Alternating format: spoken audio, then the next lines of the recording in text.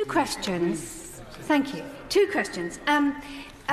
About the agricultural transition. The Noble Lord Minister was very enthusiastic about the number of people, farmers who would take it up. Do you have any sort of estimate, or is that too difficult to find?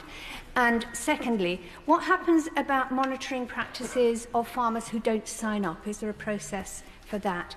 Now, on the crabs, Gary Caldwell, who is a senior lecturer in applied marine biology at Newcastle University, so a well-respected expert, he says that there is absolutely no direct evidence for disease amongst the crabs, and that very high levels of pyridine were actually found in the crab carcasses. Now, the next stage of dredging, the second stage of dredging, is going to move 1 million cubic metres of riverbed 7 miles out to sea. And the Noble Lady asked in the previous question, did ask, is there going to be monitoring of that? Very careful monitoring, so we don't have a repeat occurrence. On the farmer situation, about 2,200 have entered the Sustainable Farming Incentive to date.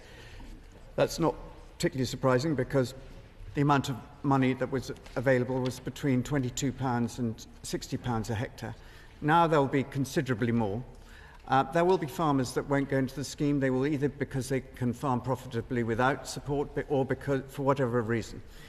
We monitor or collect data from farms right across the country, and it's vital that we do, so we know what crops are being planted and where, and it will feed a very important piece of strategic work, which I'm sure she will support, which is the land use framework, which is a piece of work that's coming forward.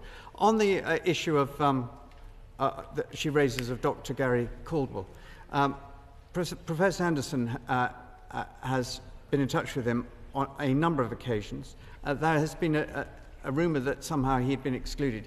I think there is a paper trail of emails between Professor Anderson and Dr. Caldwell, and I can only rely on the evidence that we have seen in the report from the 12 eminent scientists, which indicated that the levels of pyridine were not could not have been responsible. We're very unlikely to be responsible. I've got to be very precise in our language here. We're very unlikely to be responsible.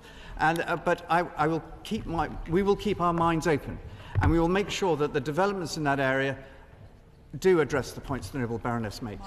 I draw attention to my farming interest in the register.